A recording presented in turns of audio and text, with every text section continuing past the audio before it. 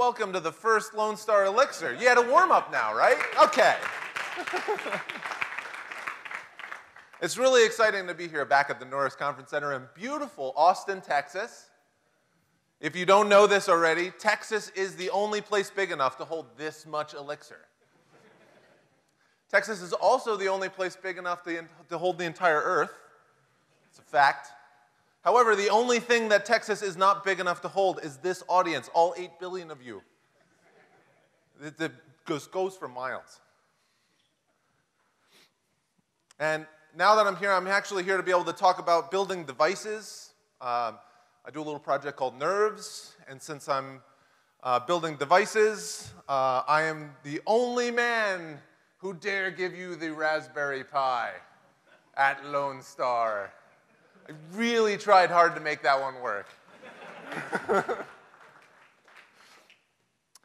Oh, before we jump into some device making stuff, I'd like to talk about some of the great accomplishments and the reasons why everybody's actually here. The number of packages available in Hex, as we can see here over the course of the year, growing from 2014 to 2015 to 2016. I have a tiny little sliver of it in 2017. It's not that impressive. It's just started. So I kept that one out. We can also see here a number of package downloads that we have in Hex. And this is a really tall graph. If you can see that little sliver there in 2014, it just scales upwards massively. So the community is growing.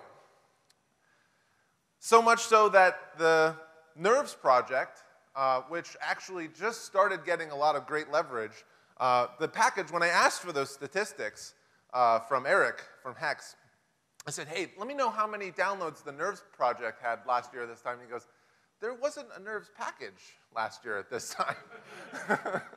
So this is one of my fun little statistic brag slides here. I'm really excited with this here. We've crossed over the 10,000 downloads mark for the package in less than a year. And one of my favorite parts about that is that puts us at the 310th package for downloads in the top 8%. All right. Yes. But really the reason that we're all here is because we decided to rally around great tools to build some great software. We all decided that we want to be able to use Elixir for creating amazing new experiences like customer-facing websites, some elastic middleware that can really perform, and also devices using the Nerves project. So when working through these, I looked at all the other stuff. I took inspiration from as many places as I could, most of which, in case, were from Phoenix for this talk. Because when developing devices using Nerves, it should be really comfortable. And up until now, there's been some sort of disconnects that's been happening. The hardware wasn't really always accessible. And in the case of programming on Elixir, you feel comfortable and confident on your host environment, on your laptop, because you can just hammer away code and try it out. And if it doesn't work, everything's fine. So that's why I decided that it's about time that we tried to address this. And I put together a talk today that I'm going to be talking about called King of the Hill, most appropriately displayed right here. And for those of you who aren't familiar, I dropped an L off of there because in the hardware world, Hill means hardware in the loop.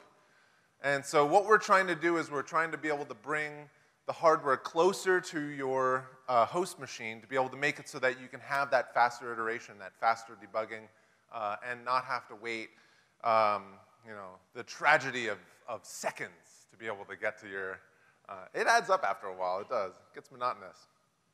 For those of you who don't know me, my name is Justin Schneck. I develop hardware and hardware accessories. I work for a company called Latote. And we're hiring, actually. We're always looking for people to join us in the beautiful area of San Francisco. It's not far from here. Probably get a plane.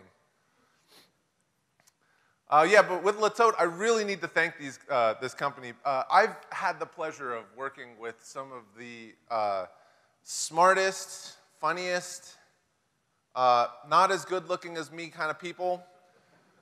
But it's been a wonderful experience, and without them, we wouldn't have been able to get nerves to even to where it is now. With where we're at a 0.4 release right now, and that includes some great additions from the last time I spoke about this. I believe last time I spoke was in ElixirConf in Orlando, and we talked about what was going to be shipping. Well, then is now. We have a new feature that we have out right now. It's called the Docker Provider. And the Docker Provider basically allows you to, on your Mac or Windows machine, maybe, untested, see me afterwards if you can't get it working. I need one of you. You can actually use Docker to be able to produce the Linux userland pieces, the actual Linux machine that's going to wrap your code and distribute it out onto the devices. Up until now, this was sort of something that you could only do on a Linux host. And so instead of only being able to do it on your Linux host, now at this point you can actually run it on your Mac. In addition to that, we have released global artifacts. That's for hex packages. And this was a fun one and an important one, I felt, because when it came to running nerves projects, for every single project that you have to download a system and a toolchain. The system can sometimes weigh upwards of 100 to 120 megabytes. And the toolchain could be 80 to 150. And that was not only per project, that was per environment. So you run in dev, then you run in test, then you run in prod. Now you're up to half a gigabyte worth of stuff to be able to produce a system that can run on this tiny little SD card for some reason. So all of those things add up after a while, and well, we decided that for stuff that we trust that we can compute the actual hashes for, we're going to globalize that. And we're going to make it so that it downloads it to a shared location in your home directory that you can actually go back and clean out later. And then the reason that we could do that is because we were able to synchronize everything up. We had several packages that have become deprecated now. The nerves system package and the nerves toolchain package, they both contain their own compilers. And as it turned out, those compilers were basically the same. So we've sort of made everything now moved upwards into the nerves package. There's a lot of them when you look at there. The main top one has this package compiler now. So we can have everything sort of point to all the same versions, everything's in sync, everything's nice and compact, and everything moves quickly, also because we were able to dump XRM and move to distillery. It's really fast. All right, so what do we need to do to be able to do hardware in the loop? So this is sort of what we're going to be talking about today. What does it mean for nerves to have hardware in the loop? We're also going to talk about the changes that were required in nerves to be able to get to accomplish this task. And then in addition, I'll show you a cool demo. I'm excited for the demo. It's really cool. So as I said before, we took a lot of inspiration from different places. And one of the places we looked at was Phoenix Reload. And in the case of Phoenix Reload, you have a pretty easy mechanism.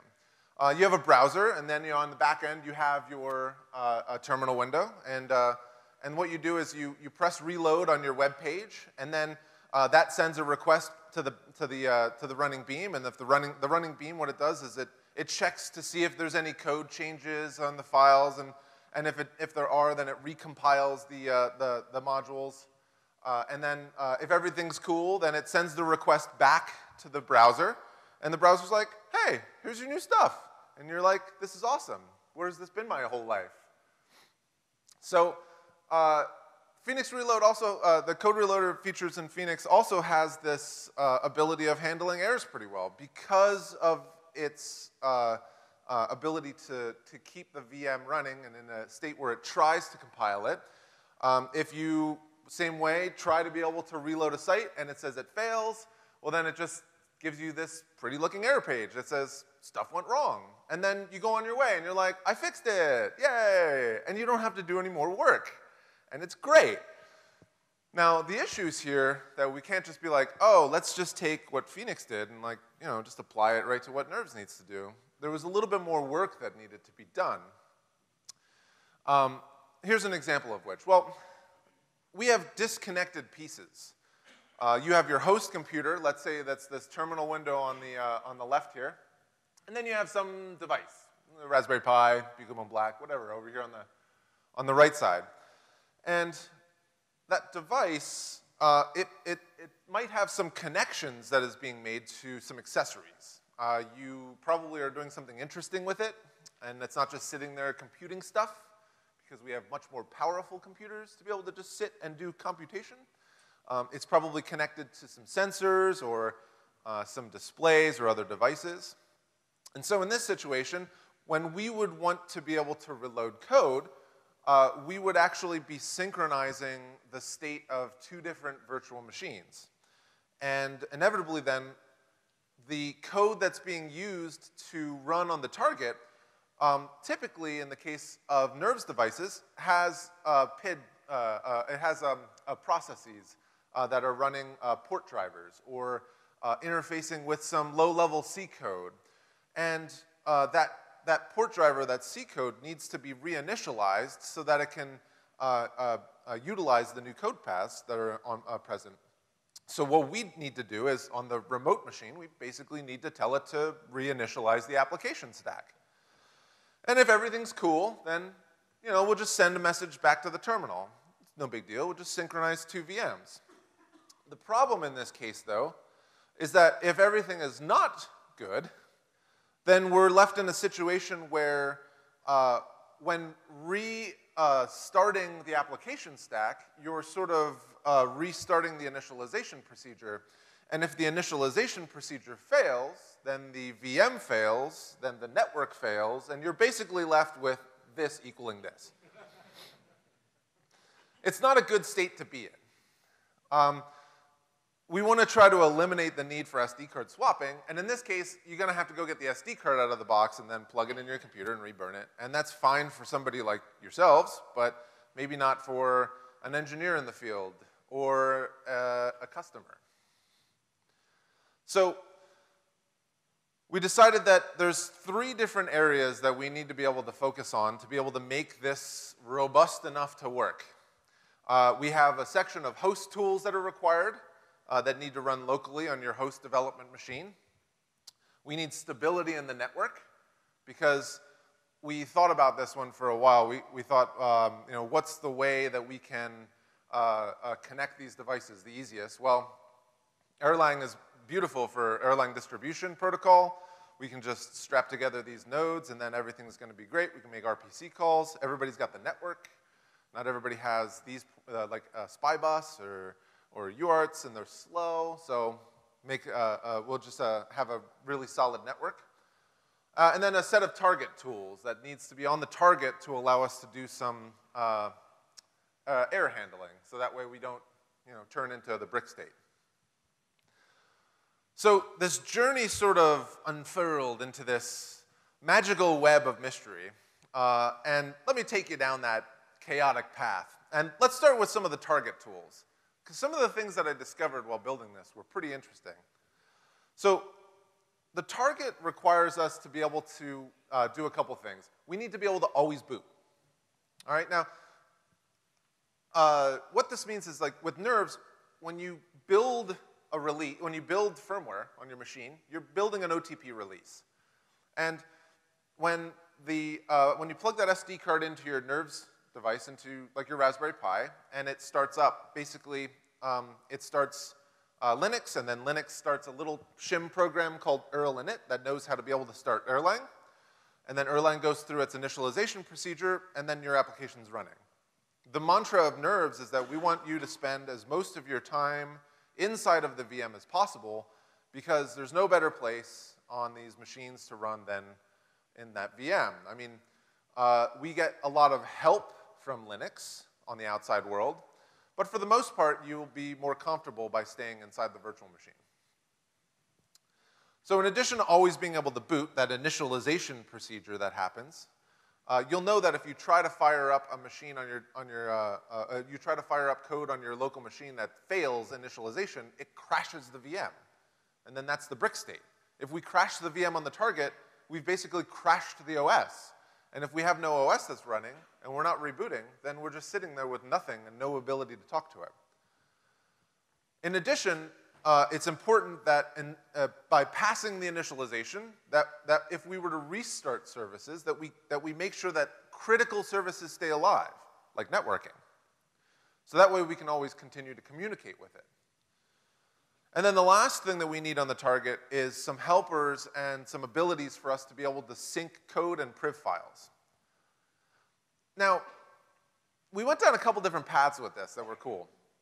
One of which Francesco mentions inside of his new book that talks about using a code server. And there's actually, Erlang has the ability of saying like, oh, I've got these 2 VMs. I'm going to make this one a code server, and then there's these other VMs that are going to connect to it, and they're going to get all their code from it. And it was a really promising looking thing for being able to use for debugging. Unfortunately, it doesn't handle priv files.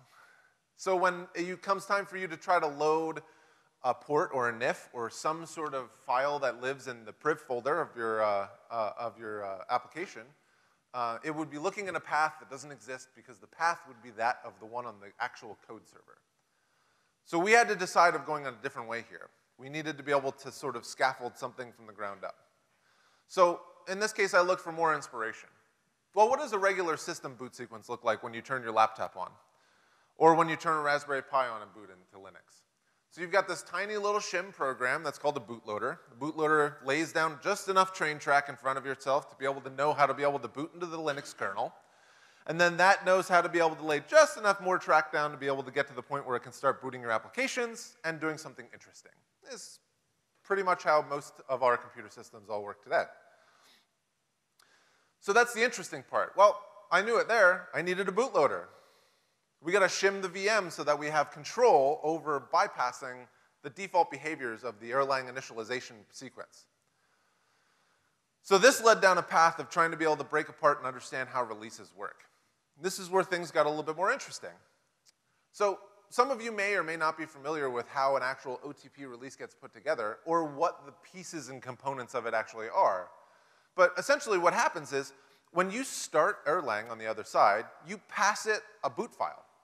And that boot file is a series of instructions that tells the VM where to find assets and what to start, what applications to start as part of the initialization sequence. So to make a boot file, you need to do a couple things. You need to start with a rel file. So this is a sample rel file. This is something that you can pretty much easily put together. All it is it's actually a four tuple. Yeah. The first part being the atom release, and this is an Erlang syntax because all the rel files are just Erlang terms. It starts with a release atom, and then you tell it what the application is, which is its own 2-tuple with the version. You tell it what version of the Erlang runtime you're going to be using for it, and it should look for. And then you pass it as the last parameter a list of applications and their start types. So when building bootloader, what we knew we needed to do was, during the process that would create an OTP release, in addition to creating the rel file that Distillery will make for you that knows how to automatically bring up your application in a default state, we're going to make another one called the bootloader rel file that, in this case, this continues, by the way. I trunked this off a little because it's quite long. In this case, our rel file, it knows just enough, it loads just enough applications to be able to get a usable system running and itself, and then all of the rest of the applications, and the third parameter here, this is the start type, it just says, don't start this application, but what that does is it automatically wires all the code paths for us so that it's available for us to start. So we tricked the release system into being able to produce this bootloader rel file. And then using this, you can then pass it to the sysfs tools and say, take this rel file, make me a start script. And then that produces this massive amount of output. I mean, this is like super truncated right here. It's just this never-ending file of instruction after instruction after instruction that basically one at a time gets fed into the init system and then just brings up the machine during that sequence. And the reason for all of this insanity is because we need to ensure that the initialization sequence always passes. And then once we know that it always passes and we boot to the bootloader, then the bootloader's responsibility is to triage any errors that we get from then on. But as long as that initialization passes, we're good. So we want to make sure that we have the minimum amount of code in place that is pristine and working. So here's some information on how to make those files. As part of Distillery, you can actually use the mix release utils right term. We put a couple PRs out to be able to open up some of the stuff in Distillery so that we can start leveraging it as well. And then the deeper level call, once you have a rel file, which is that first one, then you can just pass it to systools, tell it to make a script, and then that script basically gives you both the script and the binary version of it, which is the one that you pass to the initialization command. So we shim this easily with using a plugin. You can see down here for Distillery, this is a configuration file for Distillery. All we do is we just say, hey, when you're running your release, I want you to execute the bootloader plugin. And then what bootloader does is it generates those files so that you can use it. You can use this with or without nerves. It doesn't matter. This isn't a nerves-specific thing. It's supposed to be a little bit broader. And then now we're left with this. We have a VM that boots to the bootloader, and then we use the bootloader to boot our applications. So the second part of bootloader is that it handles code updating for us. We put some helper files and functions in to be able to do the stuff where we're talking about synchronizing the important pieces: modules, applications, and priv files.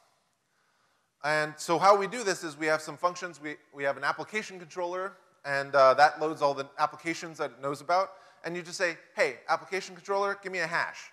And the hash is essentially, it's a hash of all of the hashes of all of the important files. And so that way we know with just one little cache line, did anything change? If something changed, since in nerves we're on a read-only file system, we want to be able to do something that we're calling applying an overlay. So instead of just loading these new modules, what we want you to do is we want you to execute a strategy where you write the files over to this read-write partition, because the ones that you have are read-only. And then we want you to update the code paths so that when you apply the overlay, that's going to just go and lay on top of it. So then we prepend the code paths so that when it goes looking for the modules and the priv files, it'll find them there first. And if it doesn't find them, because we're only putting in a partial fragment of an overlay, it falls through to the old ones. That way we can then reversion our stuff over and over again. We can reload the applications, and then everything's back to where we were. So the second component of this, right? Now we have the target in place. We can update it, we can keep it running. The second component of this, a steady network. Well, when I got to this step, I thought to myself, how hard could this be? It's networking. And then I remembered, oh, there's a package called interim Wi-Fi? Yeah, no, not interim Wi-Fi. As a matter of fact, it just so happens that the interim part of the interim Wi-Fi package meant that it's still being worked on, not the matter of that on the Raspberry Pi 3 that you see here, it only works an interim amount of times. Like, I had two boards from two different manufacturers, both Raspberry Pi 3, and one of the two of them would when booting, bring up the Wi-Fi properly, load the Wi-Fi stack properly, 1 out of 5 times. The other one, 0 out of 5 times. Yeah, I caught wind that in the channels we have for support that people were saying that they just essentially tell their customers to keep plugging it back in until it works. I mean, even Windows, you only have to reboot 3 times to get it to work, right? All right, so here's a Yak. Here's a Raspberry Pi 3. Here is me fixing Wi-Fi. So there's this term I learned recently called yak shaving. You're probably familiar with it. If you're not, basically the idea of yak shaving can be summarized in this statement. I said this, now here I am recompiling GCC on my Mac just so I can burn an SD card, so I can test out the new Linux kernel, so I can see if Wi-Fi might work better. Yeah, it's a series of tasks, essentially, that lead you to the point where you're like, I just wanted to do this thing over here, and now all of a sudden I'm shaving a yak. I don't understand how I got here. So as a nice response, Lance says to me, The irony of this fact is that I'm probably the person that he'd vote most likely to shave a yak at any time and of any size. That was pretty funny. Until I had the sad realization that working in hardware is kind of like that.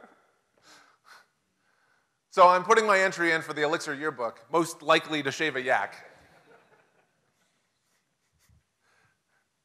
So what did this problem turn out to be? Well, we investigated it for a while. We tried to update the Linux kernel. Essentially what happens is the Broadcom module, we were compiling into the Linux kernel. There's two ways that you can run Linux modules. You can compile them into the kernel, or you can compile them as a module, and then you can just load them in at runtime. Apparently, the Broadcom module doesn't like to be compiled into the kernel, and that our tests showed that when running against Raspbian, even Raspbian doesn't have it compiled into the kernel, probably for portability's sake, but in their case, they're just doing a mod probe on start, and mod probing it on start seems to yield the results that it always works. So, problem solved. We're gonna pull the Broadcom module out of there, and this whole experiment, because I was looking for like toys to play with. You know how you do development, right? You're like, oh, I need a little pet project I can build so that it'll drive me to building this feature. Got me one step closer to ice cold beer in my kegerator so that I could monitor the temperature and have a beer. I needed it after this. The path was getting deep. I figured, oh, one yak's not enough. Let's shave more. On top of that, we decided that interim Wi-Fi was too interim-y, and it needed to have some things go. Here's a PR that we just merged recently to rip genevent out and replace it with registry. So another thing, next version of nerves, 1.4 plus on Elixir. Yeah, cutting edge. That's how we like it. Registry was needed because we wanted a consumable way to be able to monitor event changes in interfaces, like when an interface running DHCP gets a new IP address. In that case, we wanted the ability for the IP address change to affect the name of the VM. So the strategy is that you register for notifications on the network interface. You'll receive DHCP events as they come in. When that DHCP event says that the interface address changed, you bring net kernel down, you bring it back up with the new name, and now all of a sudden you have an addressable node again. So now we fixed the network. Things are getting better. We're finally getting towards the end of this path. And the last piece left that I wanted to show you here on this case was some of the work that we've done on the host tools. So the host is a tricky place, the laptop that you're running on. And at this point in the equation, I started to see the light at the end of the tunnel. I had working tests that I could actually make code changes on the remote device with bootloader. And I had a network that could get me there to do it. Now at this point it was ready. I was like, all right, now I can start pulling pieces of inspiration in from Phoenix, and I can take a look at what they're doing with the monitoring systems, and so I brought in FS.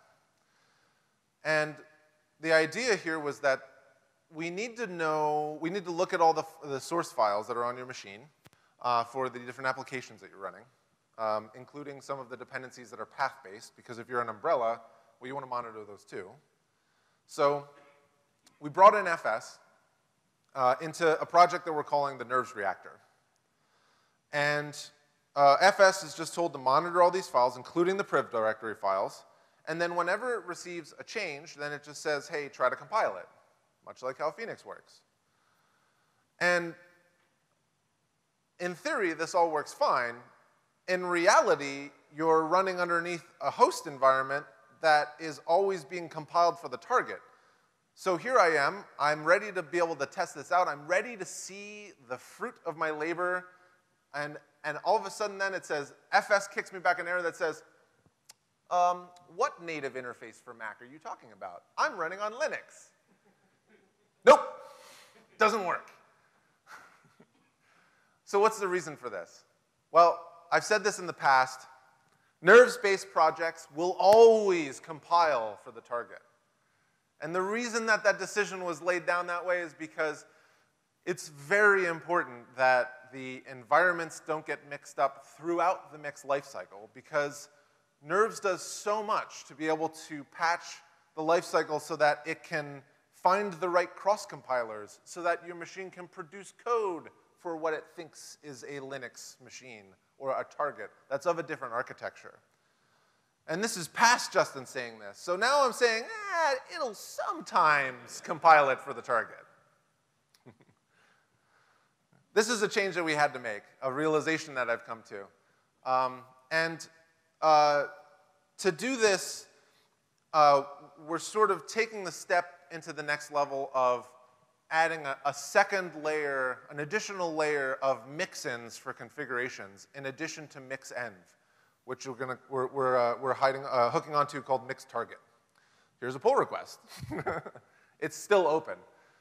Making this change isn't a slight, easy move, actually. Making this change will actually impact a lot of documentation and a lot of functionality. Primarily, what does this look like from the outside in? Well, our new project generator, mix nerves.new, it always took a target at the end because we always needed to know what you're most interested in compiling for because host wasn't an option. So you'd say, my default target for this application is going to be a Raspberry Pi 3. And then it would structure your application so that you'll always by default be compiling for a Raspberry Pi 3. So all your mix commands would just always be in that environment. Now, the change, this is before, this is after. Well, you no longer in the new project generator coming out need to be able to specify the target because we're going host first in this case. A complete 180. And now all of the default mix commands that you run, just like you would with any other application and any other project, will compile for your host machine first. And then if you want to be able to produce firmware or produce an output for a different target, like a Raspberry Pi 3, you'd pass in mix target and let the system know that you're interested in moving to the different environment. So the main component of this, the most interesting part of this switch actually is this section right here. This is inside of the mix file that gets generated. This is where we define our aliases. And in the case of mix, there's nothing magical about it. All of the aliases are declared inside of the file so that things are explicit. These are what we do in the case of compiling for any target, this says. But now in the new project, in the case of the host, we're saying don't invoke the nerves environment as part of the mix lifecycle. We want to actually compile for the host. Now this introduces a couple different interesting pieces, though. In the case of nerves projects, since there's a lot of times that you're including applications like, let's say, ElixirAle, for example, which is an application library written by Frank Hunleth that knows how to be able to interface with GPIO pins, like twiddling pins for, that are on like a Raspberry Pi or a piece of hardware that aren't necessarily available on your Mac. That application on your Mac will not compile unless it's compiling underneath the nerves environment through the target. Well, if you were to, let's say, design your application so that as part of the start sequence of your application, you wanted to also start ElixirAle and start twiddling some sort of pins, well then, if you tried to run that in an IEX session on your host, it would crash. So another change we're making is we're defining multiple pathways to be able to start the application. In the case of starting on a target, you'll be able to define a starting point for the application. And then that way, that'll be able to bring up all the target-specific stuff. And if you're starting on the host inside that project, you'll be able to define either nothing or an additional pathway. Let's say if you want to be able to stub out some things and mimic some of the functionality that ElixirAle might provide because you want to execute some unit tests. Another thing that we didn't have before. Yay! So here we are. The path is getting longer. And I'm getting weary. Because up until now, on my path to being able to do hot code reloading, I've been doing SD card swapping. Now we have something in place that allows us to be able to do full remote firmware updates. It's nerves under firmware under HTTP. It lets you push firmware updates over the HTTP. But up until now, the only way to be able to do it would be to be able to like hack together some sort of curl command on your machine, or others in the community would write some lightweight mix tasks that would in themselves hack together a curl command on your machine. But the beautiful part is now everything just unfurled. We see that we have the ability, I can run any utility I want on my machine as part of a nerves project now that can complement the actual target. So now at this point, when bringing in nerves firmware over HTTP, we introduced a new step called firmware push. And running on your local machine, you'll be able to say, mix firmware push to this device, this target. And what it does in the background is it compiles a firmware package, which is an OTP release, and the entire Linux operating system changes. And it gives you nice, beautiful progress bars inside of the window that you're in, and then applies the change and reboots the device on the other end. So here's a yak. Here's mix firmware push. Yak shaved. This is what that command looks like, by the way. You have a couple different options. You can see that you can say whether or not you want it to reboot on the other end when it's finished, where the actual target is, and you can actually point it to the firmware. You have to pass either target or firmware. If you pass target, then it'll discover where the firmware is based off of the mix file itself. If you pass firmware, then you can just arbitrarily send it to whatever FW file you have on your machine. It doesn't even have to be for that device. You'll find out later. So that's what that command looks like when you go to run it. You just point it at a place on the internet, and WAN, LAN, whatever, it'll just try its best to be able to get there. Best part about this is it's begrudgingly written using HTTPC, so there's no additional dependencies on your machine. It uses all the built-in stuff that's inside of your Erlang VM on your host computer. So here we are now, back to the point where we can execute code. I'm happy again. I can push firmware. I don't have to SD card swap anymore. Let's get this done. So the next step, well, from learning my lessons with HTTP, with firmware push, I found that there's a little trickery that's involved in starting in one mix environment. That's probably not the right term to use there. I should say bringing up the mix application with one set of configuration parameters, like mix environment is dev and mix target is host. And then tricking it so that you can say, bring yourself back up again, but I want you to be mix environment is dev and mix target is Raspberry Pi 3. And doing that in a way that's proper, we needed some hygiene here. So what we're doing is there's some funny business happening behind the scenes, and instead of doing it inside of the pristine session that you're running in, we wrap it all in a transient VM, and we say, hey, you, decorate yourself like this, and we're going to tell you when we need stuff from you. So here we are. We're back to the point where we've got a running reactor, we've got a stable network, and we've got a working bootloader, and a big pile of yak hair. Let's see how this works. So up here I have a Raspberry Pi Zero connected with just a USB cable, giving it power, and it's running bootloader right now. So it's waiting for some instructions, and I have this example application that I'm going to mirror my displays with now, so that you can see it. Because it would be a really bad demo if I can see it, but you can't.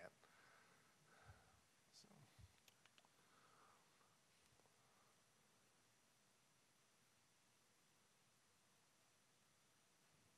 All right. Let's do a little fun window treatment here. You're a little big. Everybody can make fun of me later for not having a window manager. If you find one that works nicely, let me know. I know you have opinions on this, Chris. All right, so let me tell you what we have going on here. The top right here, I'm sorry, the top left is just my console window. I'm sitting inside of a regular project. That's this project here I'm calling the Pi Reactor. All right, and on the bottom left here, I have the serial console of the IEX session that's actually running on this device. So on this device, I can do things like, hey, Pi Reactor, do you have a hello function? Oh, it's undefined. No, you don't. Okay. So First, let me show you some of the new setup pieces, and we'll look at the mix file first that I talked about. This is part of the change that we made. We can see here now that we're going host first as our default for mix target. We're adding in some additional pathways. Like I said, we're changing aliases on target now, which down here decides whether or not we want to invoke the nerves environment. And then we're also splitting our dependencies. When we get to deps, these are the shared dependencies that will be existing on both my host and any target I run on, plus the dependencies of any target. In the case of Raspberry Pi Zero, I'm including the Raspberry Pi Zero system and nerves networking, because I don't need to use nerves networking to bring up the network on my local computer. And then any other target, this is just some magic here where we're saying if you pass something other than Raspberry Pi Zero, just go fetch the system for it and whatever. We'll try our best. So the other additional changes, like I said, this is where we split the code paths. So that way if I try to open up an IEX session, I can actually boot into a working VM.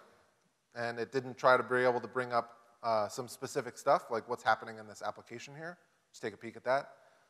It's trying to fire up the initialized network worker, which would actually try to start configuring DNS mask on it to be able to start a DNS server. Probably is not going to work too well on my Mac, at least in this configuration.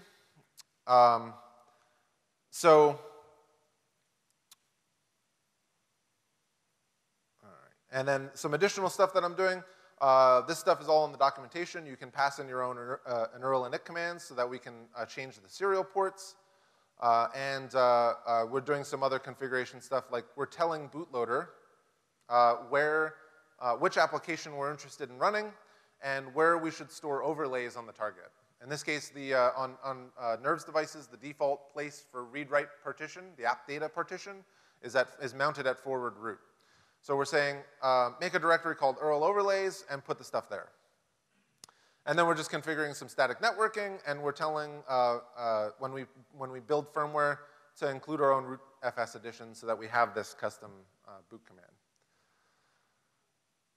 Okay, so let's take a look at how some of this fun stuff works. So here I am in an IEX session. I'm going to start the reactor and tell it that it should interface with this remote node.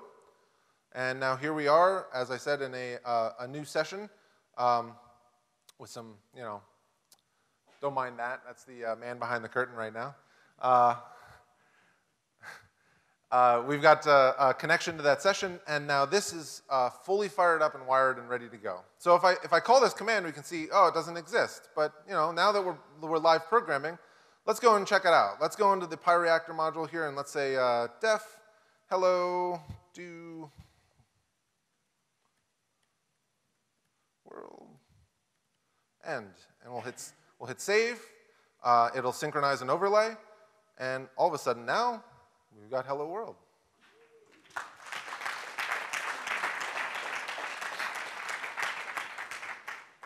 As I said, the nice part about this is the portability aspect, that it's really small fragments that get sent over.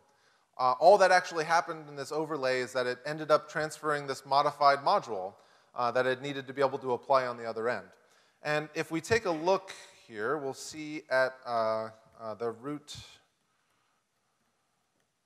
overlays? I think it's overlays, yeah. There's a directory's worth of different overlays that have been applied during the life cycle of this application.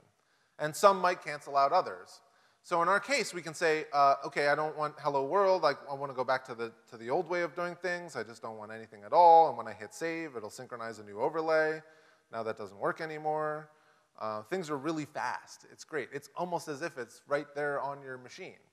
It's the speed of your network. And the beautiful part about this is that even though this Raspberry Pi Zero just so happens to be connected physically to my laptop, doesn't mean that it actually has to be physically connected to my laptop. Since this runs over the network, this Raspberry Pi, I could be remote debugging it, and it could be in a closet in the next room over.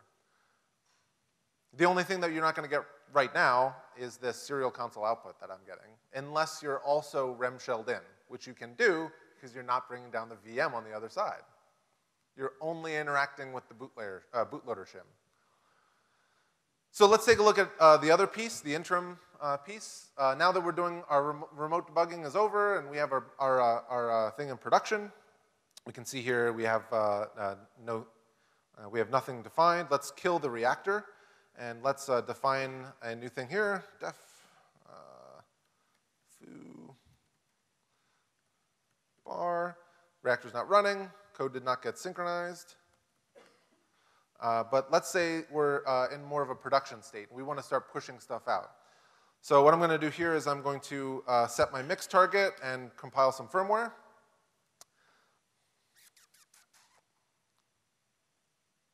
It's a little faster than SD card swapping, huh?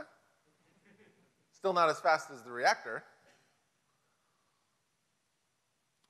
Once it's done creating our entire Linux image and firmware, now that we have the firmware file, we're going to, from the host environment, not setting mix target, we're going to tell it that we want to execute a firmware push because we need that code to be able to run on our host. We need it to be compiled for our host.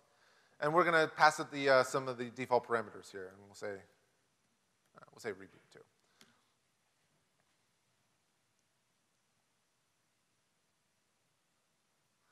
Now what this just did is something that you would, there's a combination of events here that you're going to be using. See, the nerves reactor is good when you want to be able to do code changes in Elixir. And like I said, we would like it if you could spend as much of your time as possible inside of the VM because it's a nice place to be.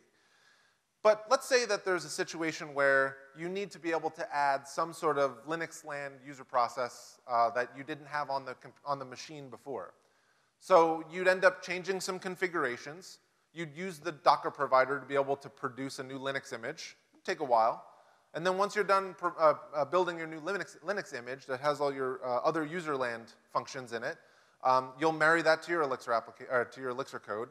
And then you'll need to push that firmware to your device as something new. And you can do that by putting the SD card in your computer and reburning the entire SD card, but you'll lose all the contents of your app data partition.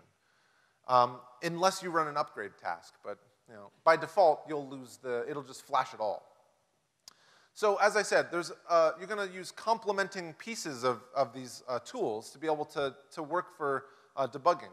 In this case, the reactor won't be able to synchronize user land programs and applications because it's outside the VM. To do that, you would need to push a new user space to it, a new Linux kernel or any other Linux land applications.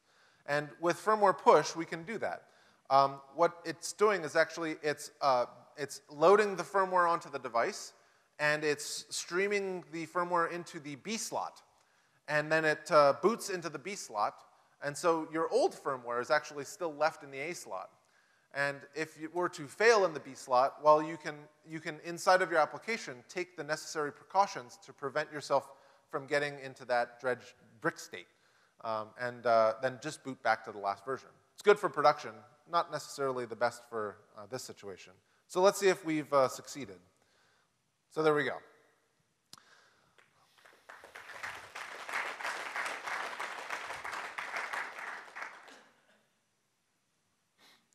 All right. I'd really like to thank Tim Mecklem.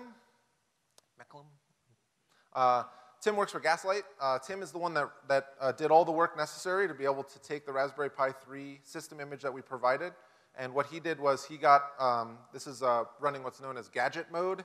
So it's running as a USB gadget. And that's how over this USB interface, I'm getting both an additional serial port and a network interface to be able to, in a very compact way, do the work necessary to show you this today. Tim also got what's known as the IoT P-hat, or as the kids are saying it, the FAT working, which is a hat for Raspberry Pi Zero that adds Wi-Fi and Bluetooth to it to be able to make it act more like a Pi 3. As I put it, it really gives it a purpose. I mean, what are you going to do with these tiny little devices if they don't have a network connection? So thank you, Tim, for building that system. If you want to check it out, there is a link down here. You can go to his site. We're going to be building a more official repository to hold all of these community editions that we have. In addition to Tim's work, I'd like to be able to say, hooray, we hit 900 people on Slack channel, yay! Lots of people are starting discussions. It's a little tough to keep up with at times. It's a lot smaller than the Phoenix channel, but I'm really proud of the fact that we have so many people in the community who are interested and understanding that the same tools that they use in their everyday lives that they're interested in, that you guys are here to learn more about, can directly apply to being able to build and tinker with hardware, and that it's not that frightening anymore. Once you have the tool set under your belt, it's just a matter of plugging some stuff in and playing around with it and seeing if it works. There's a lot of great tutorials out there as well that you can be able to get up to speed with. And if you always have questions, you can just join our Nerves channel. There's a bunch of great people out there that are putting together stuff. Commercial products. At Latote, we're using Nerves, Phoenix, and Elixir to be able to build an incredible stack to be able to automate a lot of the workflows and processes inside of our organization. Now, what's next for the future? Well, we're going to finalize the work on mixed target. I'm hoping to make that more of a household term. And we're going to change our documentation because we're doing that complete about face 180. Makes sense. We're going to finalize the work on bootloader and get some more test coverage on that. Writing the test for bootloader to prove that the most early starting replacement to the Erlang initialization system was probably the hardest piece of code that I almost had to work on to date. It's very odd. It spins up a whole bunch of different VMs, and they all kind of talk to each other and shut each other down, and it's like the chaos monkey, I guess, like that, kind of like that. A big thing for me, I want to finish uninteriming networking. It's a shame that we have that in the name of our package, but you know, for just cause, networking is hard, and Wi-Fi is a lot harder. And we're looking to be able to ship more, as we're calling it, batteries included systems. The goal for Nerves was always to be able to provide and build extremely lightweight, distributable Linux systems that had the Erlang VM and your code inside of it. And so, you know, with the minimalistic approach that we have today, we tout the ability of producing systems that are in the megabytes, like a 10 to 20 megabytes with all your code in it and a full Linux system. The batteries included systems are going to be the complete opposite of those. They're going to contain almost everything that we can turn on that you're interested in. And keep an eye out for those because we have a lot of people that are working right now on releasing these systems to use for Raspberry Pi WebKit kiosks. So there's a lot of projects out there that are starting to show using the 7-inch Pi Foundation touchscreen displays with a Raspberry Pi on the back to be able to build a kiosk that can leverage Phoenix for its user interfaces.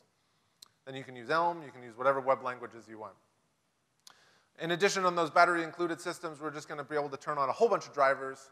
We're really hoping at that point that we're going to say, hey, if the minimalistic image didn't work for you because your Wi-Fi chip that was built by Joe's computer shop down the street doesn't work, you know, try the batteries included one, and it's going to weigh like 200 megs, but you can at least see if it's going to solve your problem, and then turn on and off whatever options you need later to save space.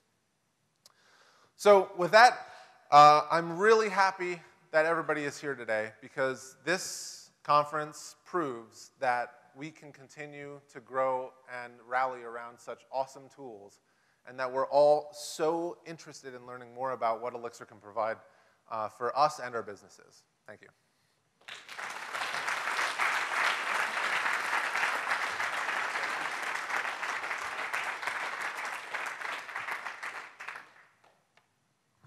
All right, we have time for a few questions. Any questions?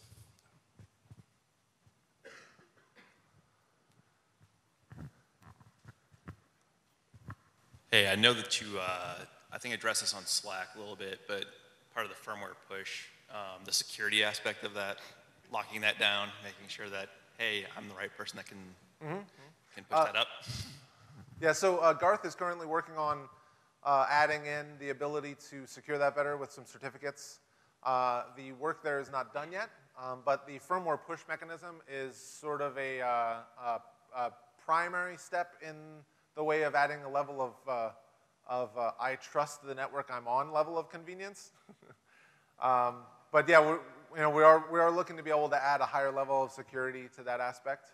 And I believe we're still at the stage where any level of input from the community would be appreciated, and we can all open some conversations and talk about what the best way to be able to add that level is that would work for everyone. Any other questions? All right, let's give Justin a big hand.